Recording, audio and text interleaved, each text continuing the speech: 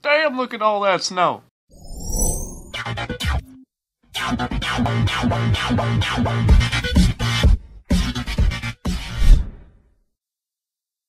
What's up guys, it's Nova King here, and today I'm going to be showing you a review of the RadioShack portable power bank.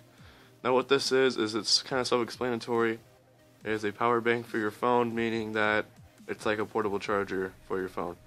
So it's pretty simple. It comes with some short like micro USB cable, and all you do is you just plug it in to there, plug it into your phone, and turn it on, and it will charge for you. As you can see, I used about half of my phone time. Half of my phone was discharged, so I charged it up, and only about that much was gone. So it holds a pretty good amount of charge. I did not do a full test on it, like have my phone die all the way and then charge it with this. I had it about 10% once. It took about 50% of the battery, and I had it on 50% and only took one away. That was last night.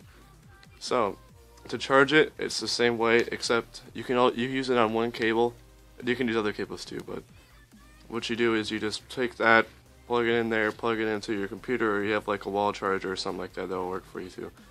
It also works with iPhones the same way, because those chargers come with a USB cable like that too. Just the end is different. But you'd still have to charge it this way though, with this cable. But if you have like an Android phone, like I'm using my smartphone to fill this, so I couldn't show you. You can just use that all you want. So, is it nice build quality? It's alright build quality. I mean, it's a little bit flimsy, but I got this at $40 at RadioShack. As you can see, the logo's on there. Build quality's okay.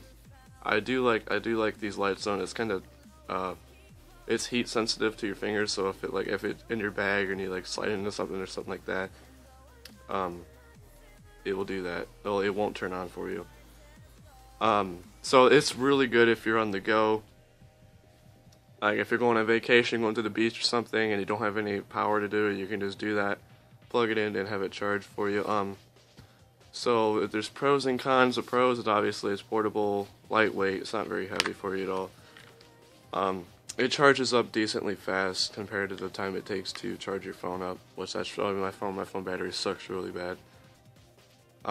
So this is a very, very nice product. I'd rate this 8.5 out of 10 for the, it's only $40 for this thing. It's really nice quality portable charger.